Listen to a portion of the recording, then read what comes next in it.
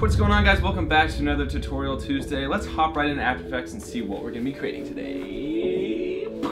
Before we get into After Effects, I just want to say this tutorial was requested by Yashwant Alaki. I think that's how you pronounce your name. He requested I make this tutorial. So if you want to see a tutorial, you can request it in the comment section and I'll do my best to try and get to it. So he sent me this link and this is the effect he wanted to learn how to create. It was essentially a GIF that was posted to Reddit and it's kind of like this character intro, like zoomy distortion thingy. And one last thing before this tutorial completely starts, all the project files and links and all that good stuff are in the description. If you want to download the file and follow along or just mess around with the footage, feel free to use it in your project, but just know that's there in the description if you want to download the project file. This is the effect we're going to be creating today with my footage. It's pretty similar. You have some text coming in with my name and then it like zooms back out. So it's not going to be quite as intense as this. But it's going to give you the steps so you could potentially create this effect. I'm also thinking about potentially making a tutorial in the future on how to achieve like a fire text like this. The main thing I'm going to be showing you today is how to separate the foreground and the background like you see right here. So let's hop right into it. Go ahead and grab the footage that I've supplied and drag it into After Effects. Once that's imported, just go ahead and drag it into a new composition down here. This will create a composition with all the proper attributes that your footage had. So if you look here, nothing special happens in this shot, just kind of me talking like an idiot. So the first step in this is finding what position in your footage you want the transition / character intro to start. So I'm just going to pick any spot. You obviously need to find the spot for your footage that looks best. I'm just going to start right there, and then what I'm going to do is duplicate the footage, Control D on the keyboard, and then hit Control Shift D, which will cut the clip, and then delete that previous footage. You also, with the clip on top selected, can click Alt left bracket and that'll just trim it up to your playhead. So now what I'm going to do is right click it, click time, and click freeze frame. And this is just going to freeze this so no other time occurs for this footage. And what I'm going to do, I'm going to grab the pen tool. I'm going to go into full resolution for a second so I can make the best masking possible. And I'm just going to mask around myself. This will make more sense in a second, but I'm just masking. Probably going to speed up this process so you guys don't have to watch the whole thing. The key component here is separating the foreground and the background. So to do that, go to the first frame of your rotoed layer, hit Control Shift D on your keyboard. That's going to cut your bottom footage layer. And what you're going to want to do is right click time and freeze this as well so it doesn't change in time. And then to help over here, I'm just going to rename this background so it's more organized, and then rename this foreground, and now I'll just rename this beginning both because it's both of them. So I'm just going to double click the background layer, and then what you want to do is go up here to the clone stamp tool. If you hit Control and slide your mouse on the keyboard, it'll shrink your pen size, or you can go over here in the brushes and pick whatever pen tool you want. So I'm just going to hit Control and grow that up, and then what you want to do is if you click Alt, that'll select that area in your scene, and then if you left click, it'll bring that back over on top. Don't worry about making this perfect. It's not 100%. It doesn't have to be 100% perfect, but you want to make it look as good as possible. Bring in some variance here. So I'm just Alt left clicking over here and then normal left clicking on top of the footage, and that will copy everything over. This will make more sense in a second, and it'll make more sense why it doesn't have to be too perfect. So that doesn't look perfect, but it's not going to matter a whole lot. So this is going to create a problem in your footage because it's going to look like a bunch of the scene changed. So what you're going to want to do is duplicate your foreground, and then I'm going to rename this to foreground matte. This is just for organizational purposes, and then I'm going to click the toggle switches mode down here so that I can see the track matte. And then what you want to do is you want to go into the none section of your background and then click alpha matte foreground matte. So that just got rid of the background. You're probably like, what the heck? And if you turn off the top foreground layer right here, so what this essentially does is it's taking the alpha from your mask you made and then just applying it to the paint layer. So if you turn that back on and then duplicate the beginning both at the bottom and then drag this over, Alt left click, you want to right click and click time, freeze frame again. Essentially you're creating a matte around your character. So then if you move this around, obviously it's going to look like the background is still there. But to make this cleaner, I'm going to feather it a little bit, maybe to like 20, just so if you turn off the foreground you can kind of see. And then I'm going to hit M twice on the keyboard and then bring up the mask expansion just ever so slightly so it kind of gets rid of my halo. Maybe drag out the feathering a little more, like 45, and then drag up the expansion a little more. So what you should have up to this point is everything should freeze at this frame, and then if you turn off your foreground layer, you should see through to the background. It should kind of be painted out. Then we want to get to the effects that are going to be affecting the background. We're going to start with that. So I'm going to go ahead and create a new adjustment layer and then drag that under the foreground. And if I go over here in my effects and presets tab and I type in CC Lens, this is going to be kind of the first effect that we're working with. And the reason I'm dragging this on an adjustment layer is because it's easy to drag it and then it affects all the layers below it. I'm going to drag up the size at the beginning to be right at 500, keyframe the center and the size at the beginning frame right here. I'm just going to go ahead and alt left bracket the adjustment layer. And then if you hit U on your keyboard, it'll bring up all the keyframes. And then I'm just going to drag forward a few frames and then bring down the size so it kind of stretches out into this cool, it kind of like warps a little bit. And then I'm going to right click it and then click keyframe assistant and click easy ease, and this will just ease the keyframes into that position so the transition won't be as harsh. So then if you preview this, you can kind of see what effect we're trying to create that's a little too slow there. So I'm just going to bring it back, and then it'll happen over the course of these frames instead of it drawn out for so long. So it's kind of like a pop. What I'm also going to do is drag up the size a little bit more so it's kind of like a little wacky here. So I'm going to select your background in your matte. I'm going to parent it to this layer right here, the one that isn't this beginning but is right here. During this first frame, I'm gonna go ahead and hit the S key on your keyboard, and that'll bring up the scale properties, and then drag it across, and then just scale it up. If you hold shift, you can just scale it slightly. So this just scales, and I'm gonna right click and click easy ease. I'm also going to drag these back just a little bit. It's all about adjusting it to, you know, get the look that you want to achieve. And I'm going to drag up the size just a little bit less so it kind of reaches this weird point. And what I'm going to do is create another adjustment layer and then drag that below your foreground as well. This is going to be all the coloration changes that I'm going to make. So I'm going to type in hue and then drag over the hue and saturation effect and bring this on to the layer. And then I'm just going to bring up the saturation a little bit and then mess with the wheel so it kind of creates this trippy kind of like purple effect. And then I'm going to drag up the saturation a little bit more so it's kind of crazy. And then I'm going to hit alt left bracket again to trim up that adjustment layer. Hit T on your keyboard and then bring up your keyframe properties for your bottom layer and then hit U on your keyboard again to bring up the opacity. And then you just want to match it to hit that 100% keyframe whenever your other scale does. And now I'm also going to right click it and easy ease that transition as well. So as you can see, the effect is starting to take place. So you could see that I keyframed the center of the CC lens effect. And what I'm going to do, I'm just going to go forward in my composition a little bit. I'm just going to move it a little bit. So this creates a little movement in the shot so it's not so static. You know, maybe I don't want to move it that much, just like ever so slightly a little bit to the right.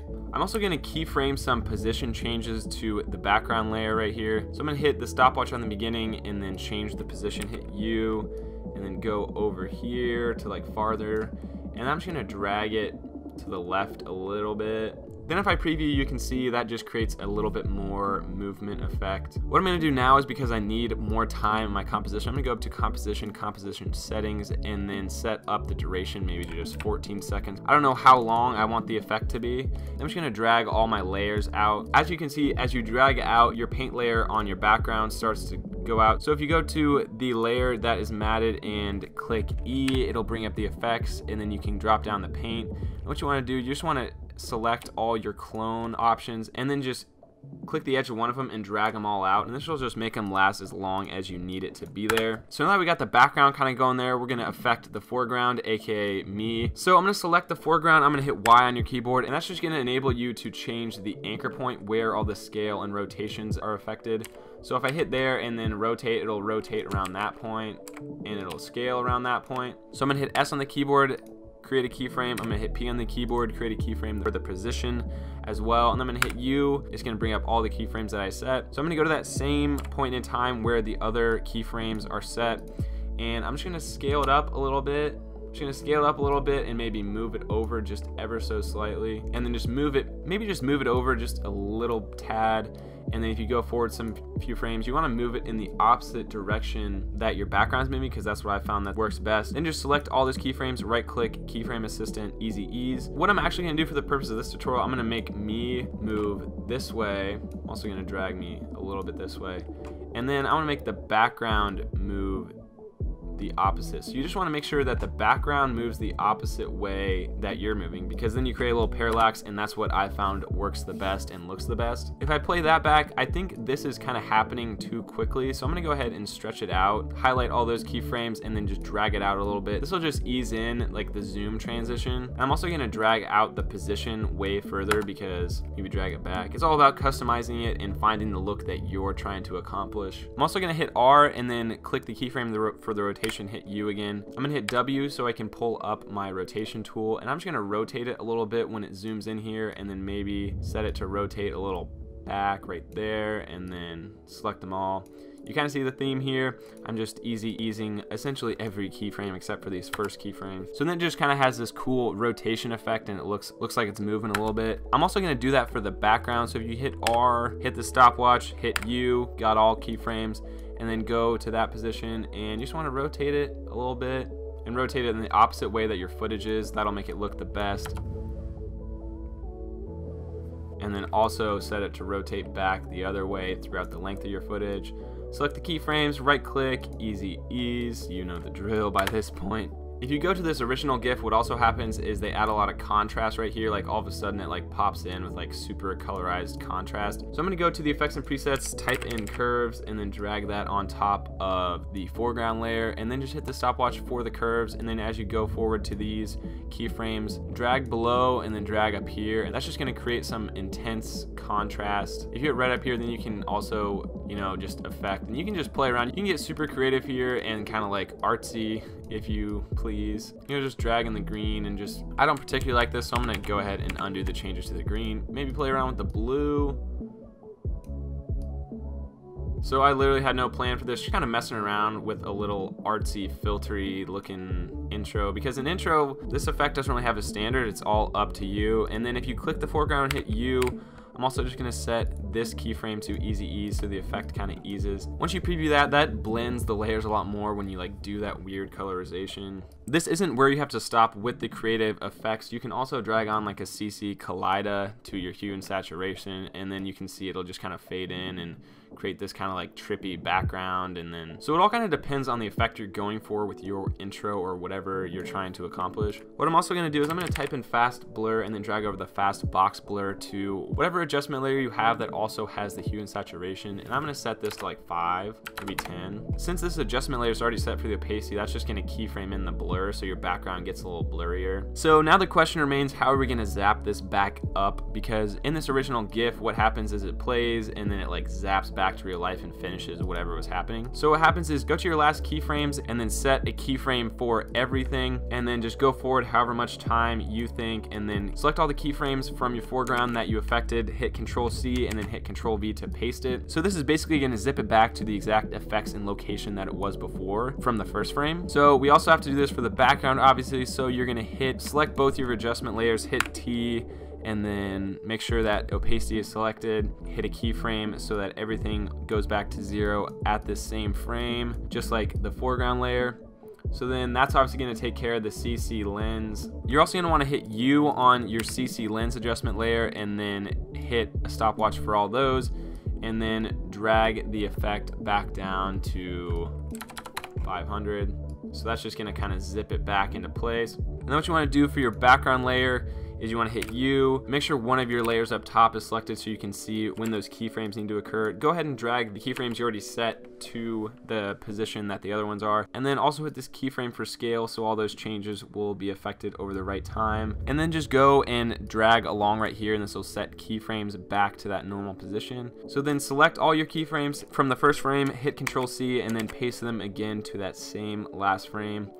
And then as you can see, that's just going to zip everything right back into the normal position that it was on the first frame. Also guys, sorry if you can hear, but my neighbor just started weed eating his yard, so if that's in the background audio, I apologize. I think my mic is pretty good at picking up. So if you preview this here, you can kind of see it like zips in and kind of like warps, moves a little bit, and then zips back to the previous position. And then obviously it's still going to be frozen, so the only thing else you have left to do is duplicate your beginning layer, and then find this layer that would have been the next frame, hit Alt left bracket, drag this on top of everything, and then just drag this to the last keyframe. So what happens is it and then it just immediately starts playing the next part of your footage. So then if you preview that there, it's gonna zoop, go into the transition, and then drag back out, and then just immediately start playing the next part of your footage. One last thing, typically in these character intros, there's some text that occurs, so I'm just gonna type in my name because that's kind of what happens. It's like a movie character. And what I did for the effect I showed you, I'm just gonna drag this over here and then duplicate it, drag this down, double click it, and then type in Ross. I'm gonna click both these layers, hit P on the keyboard, click a property for the position, and then go forward in time to where, and then drag these keyframes to that point so it's there, and then go to the first frame, drag the Colin one up, and then drag the Ross one down, and then hit motion blur for those layers, and then also hit it for the composition. So when those text layers fly in, they have some motion blur and look like they're looking cool. And then obviously as this starts to pan out here, click Control C and copy the position over from your last keyframe, and then copy the first one over, and then hit Control V, Control C, Control V. So then what you're doing, you're essentially just copying it to zoom back out with the same keyframes, so you don't have to make any more keyframes. And then if you preview this, you can see the final effect. The text zooms in, down, it kind of goes to this character intro, and then zips back out and starts playing the rest of your footage. So that's how you do a sweet character intro in Adobe After Effects. I hope this was helpful. If you want to see your tutorial completed, just go ahead and comment down below what you are interested in seeing. Don't forget the project files in the description, and if you never want to miss out another tutorial vlog video from me again, just go ahead and hit the notifications button on my channel. YouTube isn't great at sending out its videos to its subscribers, but if you hit those notifications, you'll be sure to never miss an upload again. Anyways, my name is Colin Ross. As you can see, that's kind of actually serendipitous that the title flies in at that exact moment. My name is Colin Ross. I'll see you guys in the next video. Peace.